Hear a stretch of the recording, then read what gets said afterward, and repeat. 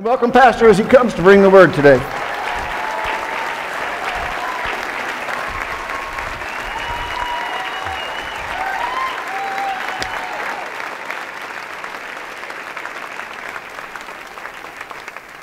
Are you happy? Yeah. Well, why don't you notify your face? Your face does not know you're happy yet. There's just not a lot of happy people. I'm going to be talking to you from Matthew chapter 5, the first 12 verses. Jesus saw the multitude. Let me set the scene. Jesus saw the multitudes. That was the onlookers. And now when I say happy, I'm not talking about tiptoeing through the tulips, drinking that sweet bubble up, and eating that rainbow stew. It's not what I'm talking about. He saw the multitudes, and he knew they were just onlookers. And he wanted to take the disciples aside, and he took them up the mountain, and he knew the onlookers wouldn't climb the mountain to hear what he had to say. They wouldn't make any effort to hear what he had to say. He took the disciples up the mountain and gave them a lesson on how to be happy, how to have a happy life. Now understand, these first 12 verses deal with the Beatitudes, not platitudes. Platitude is just a trite remark or a trite saying. These are Beatitudes. They are laws to live by if you want to live a happy life. And they're called Beatitudes because they are the attitudes that have to be active in your life if you're going to have a happy life. Now, God is not the cosmic killjoy. He did not design or create the long face. And he does not take great pleasure in people walking around with mully grubs all the time. I mean, face long enough to eat oats out of a stovepipe. That does not give him joy. God wants you to be happy because he made you the light of the world. And the world is not impressed by a bunch of grumpy, grouchy, long-faced people claiming to be Christians. If you're waiting in your life to where life has no problems, you don't have any problems, everything is great, you're not going to spend a lot of time being happy. Now, I've been asked several times in my lifetime, Mack, do you really take the Bible literally? My response is, do you take it seriously? There's a lot of people who take it literally that do not take it seriously because they do not apply its teachings to their own life. The kingdom of God is not a philosophy, church. It's a working principle for how to live a happy life under the rules that he lays down. God is real. Jesus is real. The Holy Spirit is real. The Bible's real. We've felt his touch. He's lifted our burdens. He's answered our prayers. He's mended our broken hearts. And he's walked with us through the valley of the shadow of death. And if you're saved, you're a Christian, you know that's true. Now, Jesus took the disciples up the mountain and left the multitudes of onlookers. The church world has a lot of onlookers today. They look at the teachings of Jesus and the teachings of the Word, but they never apply the words to themselves.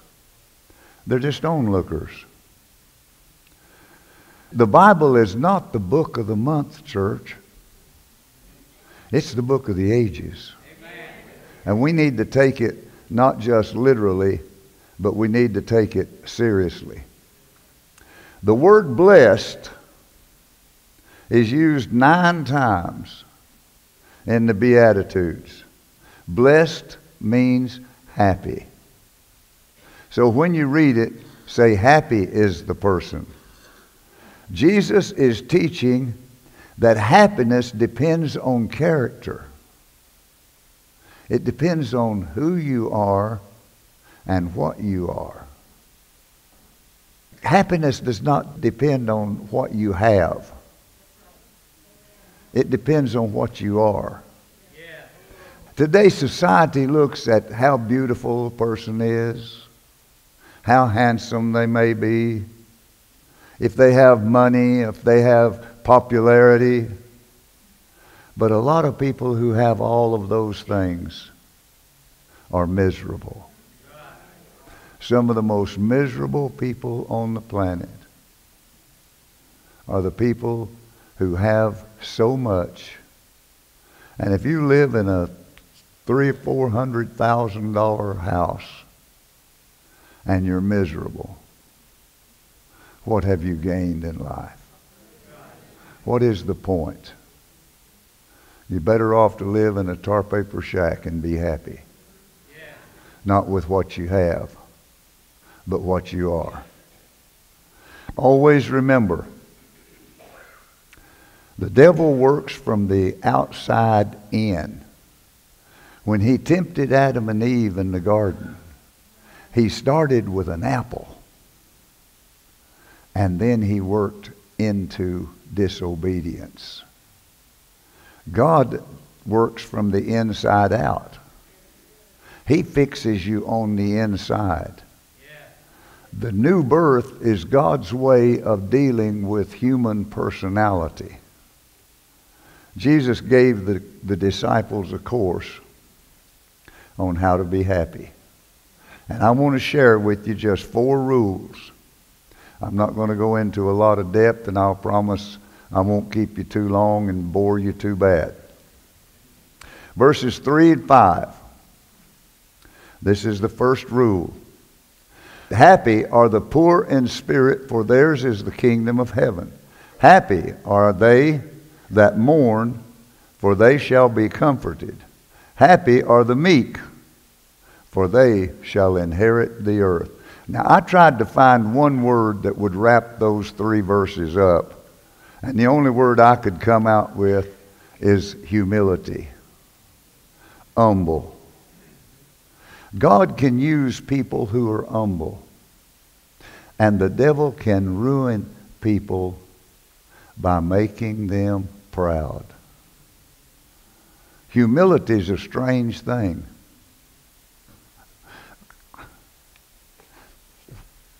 When you think you have it, you just lost it. It's like the man in the church, the church voted that he should get a pin, that he was the most humble man in the church. So they gave him this pin, and the next week they had to take it away from him because he wore it.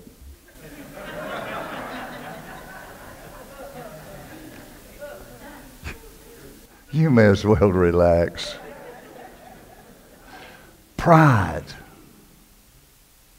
Pride goeth before destruction, and a haughty spirit before a fall. Humility is not weakness. Jesus was meek and lowly. When he was reviled, he reviled not. Striking back is easy. That's our human nature, to strike back, to get even, get revenge.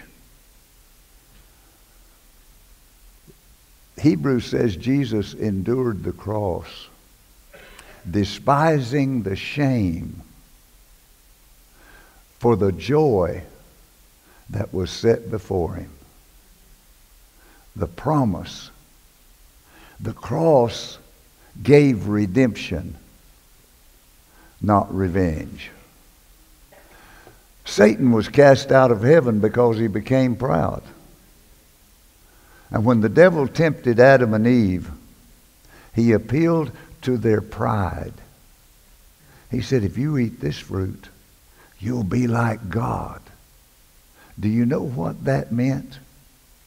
See, Adam and Eve did not know right from wrong. They only had one rule: don't eat the fruit of that tree. They didn't know what was good and what was evil. When you become like God, you know what's good and what's evil, what's right and what's wrong, but you also take on the responsibility of being good, not evil. Adam and Eve messed up. You have to lose pride to achieve happiness. Pride destroys happiness in our homes, and it will destroy it in churches. And we need humility in our homes. Too many homes are miserable because of pride. People just cannot admit that they're wrong. It's always somebody else's fault. It's always my husband's fault. It's always my wife's fault. It's somebody else's fault. I never do anything wrong. You are the problem. A young preacher, I read this story a good long while back, and I thought this would be a good place to tell it. A young preacher was going to preach his first sermon. He was well prepared. The day came. The building was full. They wanted to hear this young, dynamic, new preacher preach his first sermon. The pastor introduced him. He walked to the pulpit with pride. He started off good, and then he just went blank.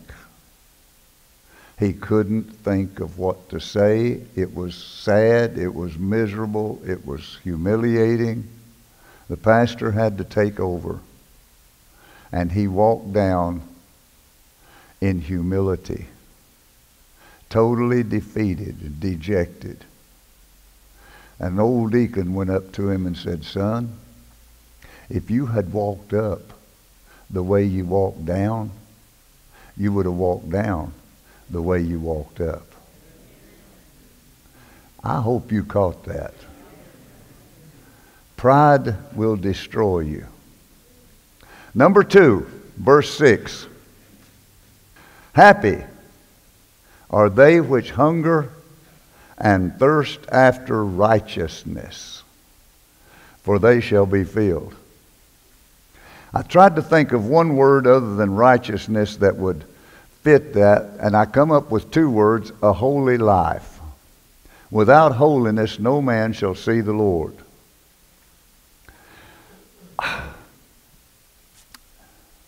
Psychologists warn you, if you've ever had any psychology classes, or if you happen to go see one for some reason, they will warn you of the terrible price you have to pay for living with guilt. Guilt causes fear, anxiety, having to hide, sneak around, robs you of a pure heart. Guilt, always wondering if I'm going to get caught or when I'm going to get caught. And a lot of people today are trying to live 2 lives. They're one way when they're with one group and another way when they're with another group. And some people try to live, they think they're a whole mob. They just have all kinds of places that they live different kinds of lives. Different things show up. What would it take to make you happy? How many want to be happy? What would it take to make you happy? Well, if I had lots of money, I'd be happy. I doubt it. You know, if a person's got $1,000, they want $2,000. Man's got $2 million, he wants another $1 million. John D. Rockefeller was asked one time. Now, John D. Rockefeller, he was one of the wealthiest men on the planet in his day. He built railroads. He was wealthy. And somebody asked him, how much money is enough? His answer said, just one more dollar. Just one more dollar. That was his ambition in life, to get another dollar. Just grab another dollar. What does it take to make you happy? Well, if I had a better position at work or better position at church, I'd probably be happy. And that's not true. You know, the governor's not happy being the governor. He wants to be president. Position and money will never satisfy and make you happy.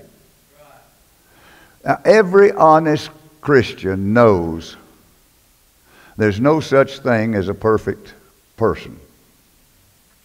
I've met a lot of wonderful people in my life, but I've never met a perfect person. Preachers are not perfect. I'm not perfect. I'm not like some preachers stand up here and tell you how good I am and you're supposed to be like me. I stand up here and tell you how bad I am. Don't be like me. I'm probably the most imperfect person in the bunch. I'll put it that way. Preachers are not perfect. Deacons are not perfect. Elders are not perfect. Praise and worship singers are not perfect. I need to hear some amen from some praise and worship singers.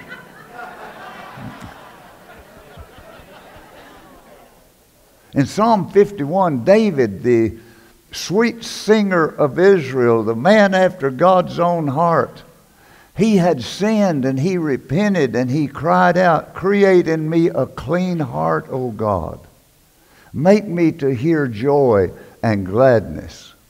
David knew that a pure heart was the only way to have a happy life. And he wanted that pure heart back. New Christian, hadn't been saved just a short time, young man, and he wanted to learn how to pray. So he was always listening to the old deacons as they prayed, so he would learn how to pray. Weeks and weeks he went on, listened intently. He was at every meeting. And one old deacon always ended his prayer the same way.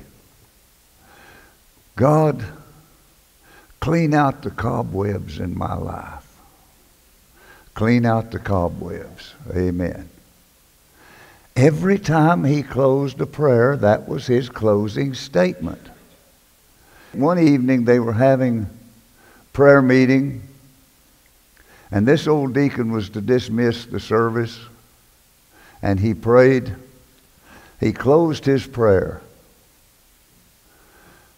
God, clean out the cobwebs in my life. Clean out the cobwebs. And the young man had been listening for weeks. He said, don't do it, God. Kill that spider.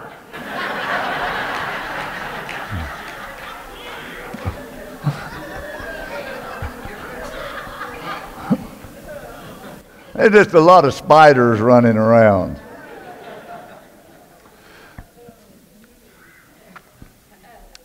A lot of Christians today, way too many of them, seem to take great joy in spreading the weakness of other Christians. Why don't you check yourself? Before you condemn anybody else, how's your temper? Is your temper short at home? Why is it we have short tempers with the people we love the most? Is envy a problem?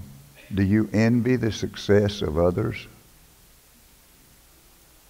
I mean, if someone gives a testimony of how God blessed them, do you feel envy because God answered their prayer and He doesn't seem to answer yours?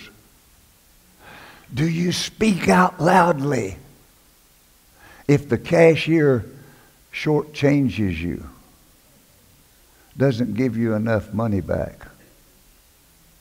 But you keep your mouth shut and walk out in silence if the cashier gives you back too much money.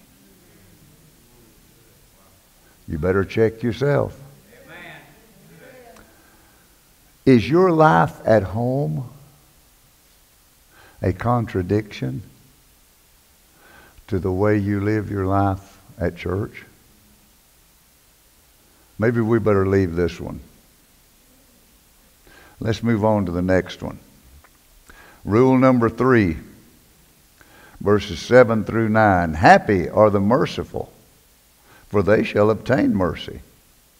Happy are the pure in heart, for they shall see God. Happy are the peacemakers, for they shall be called the children of God. Be merciful and be a peacemaker. Many Christians have the idea that if they're not doing anything wrong, that just living a good life makes them good people.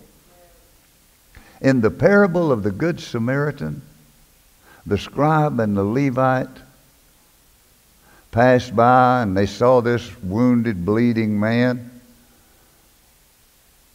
They didn't add to his wounds. They didn't kick him as they walked by. But they were religious people. Scribes and Levites. They were the religious crowd. They were probably on their way to a Bible study and didn't have time to help the man. Galatians 6:1, Paul told the Galatians, he said, if you see a brother overtaken in a fault, you who are spiritual, restore such a one in a spirit of meekness, lest you find yourself being tempted with the same temptation that they fell in. Don't think you are above the trap. You think you're too good to fall into that trap? You better be very, very careful. We need a lot of peacemakers in our homes. We need to show mercy. They just too many homes filled with wars and rumors of wars. Parents fighting, kids rebelling against the parents. Pride makes home a living hell. If you always blame for everything and never take any responsibility for yourself, that makes for a miserable hell on earth life. Churches need peacemakers. Isaiah spoke of the time when the lion and the lamb will lie down together. In a lot of churches today, the people can't even sit together. They got one group that sits on one side and another group sits on the other. They've got churches filled with little cliques, a little clique here and a little clique there, the click here and the cluck everywhere. I mean, and you can't fit in.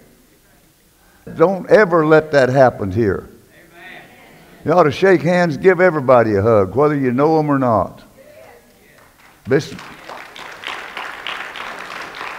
How can we expect peace in the world if we can't even have peace in our homes and in our churches?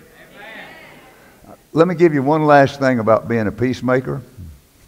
The greatest peacemaker you will ever be is when you introduce someone to Jesus Christ. Because you are scripturally, you are reconciling them to God. That means you are making peace between them and God when you introduce someone to Jesus Christ. People want peace. They just don't know where to find it. Let me give you one last one. Verses 10 through 12. Happy are they which are persecuted for righteousness' sake. Now, that's not being persecuted because you deserve it. It's being persecuted for righteousness' sake. For theirs is the kingdom of heaven. Happy are you when men shall revile you and persecute you and say all manner of evil against you falsely, or they lie about you for my sake. Verse 12. Rejoice. Get happy. Be exceeding glad. For great is your reward in heaven. For so persecuted they the prophets which were before you. So number 4. I tried to look for one word or two words that would best describe these verses. And the only word I could come up with was hope. In the middle of the trials and tests, you've got to have hope. Hope makes you glad. Hope is what keeps the weary mother going. Hope keeps the sick looking for the day when they're going to be well again. Hope. Jesus tells the disciples, he's teaching them a lesson on how to be happy, and he says, hope is essential to happiness. Jesus knew that those who would follow him, take up their cross daily and follow him, be true, committed followers of Jesus Christ, not just Christians in name only, he knew they were going to have a rough road, that they were going to suffer persecution, that a godly life will bring persecution. Paul told the Corinthians, our light afflictions, the persecutions that you're going through right now, they just last for a season. The prophets were always in trouble. Not because they were bad men, they were in trouble because they were good men. Isaiah was scourged. Jeremiah was thrown into a well. Zechariah was stoned. Peter was crucified. John was exiled. Paul was beaten 3 times with 39 stripes. 40 was the limit.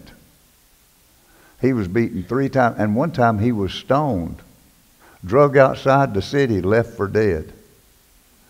Jesus said he would send us into the world as sheep among wolves.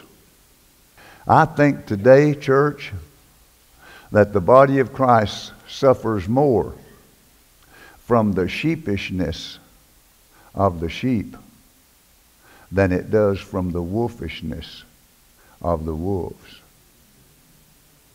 I think we defeat ourselves. Don't measure your success, your happiness, by what you get down here.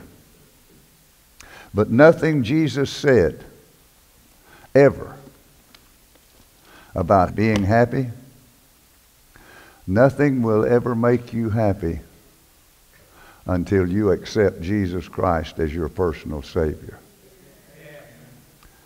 If the fear of God is the beginning of wisdom, then the acceptance of Christ is the beginning of happiness. Jesus said it this way, I am come that your joy might be full.